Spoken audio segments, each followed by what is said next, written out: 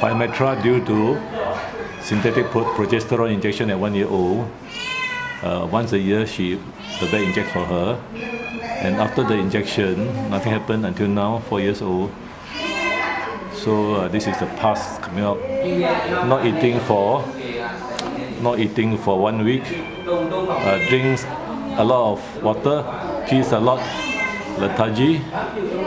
Came today, August 14, 2014, to see Dr. T.T. Ong from Royal Asia Veterinary Surgery, giving a drip, IV drip, and then inject the antibiotics nitro,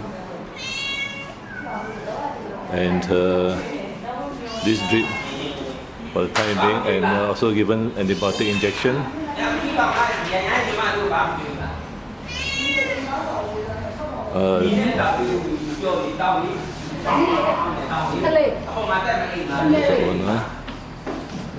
The vet didn't advise her on spaying, just give injection. Very nice cat. August 14, 2014, Royal Asia Veterinary Surgery,